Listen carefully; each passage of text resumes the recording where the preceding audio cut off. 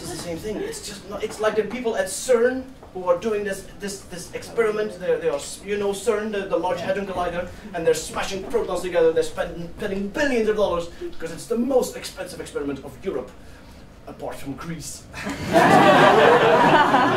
That's what they do, and they smash protons together, and they found the Higgs boson. Amazing. What can we do with the Higgs boson in our modern technology? Nothing at all.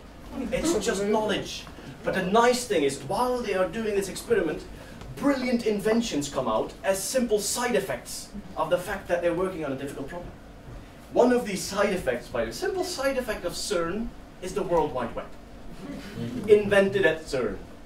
For the very strange reason that they were a bit too lazy to go to the office in the morning. If you don't want to go to the office, I will put a line from my computer to their computer. They all have German accents there.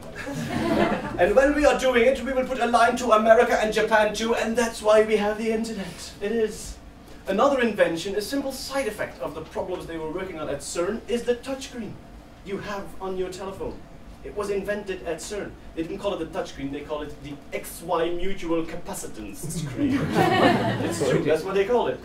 And the reason why they needed it was very simple. The machines to control this experiment were becoming so big that there was too many buttons on there. So all these buttons are confusing. I want a small screen with all the buttons. If I need new buttons, I swipe, new buttons appear. Problem is, it does not exist. Brian, go away and invent it. And that's what happened. Brian went away and he came back and he invented it. Ah, this is much easier, this is nicer. We have touchscreens because a physicist was too lazy to stretch out his arm. That's why. The year, by the way, was 1977.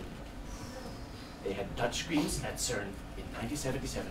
They just didn't bother to tell the world. We don't care about the world, we are doing an experiment. It took 20 years until some marketing guy walked by and went like, "Ooh! I can make billions out of this! Yes, we know you can, but we are not interested, go away." No, come on man, give it to me, I want to sell it, I want to sell it. Okay, here you can have it, but leave me alone. In fact, come here.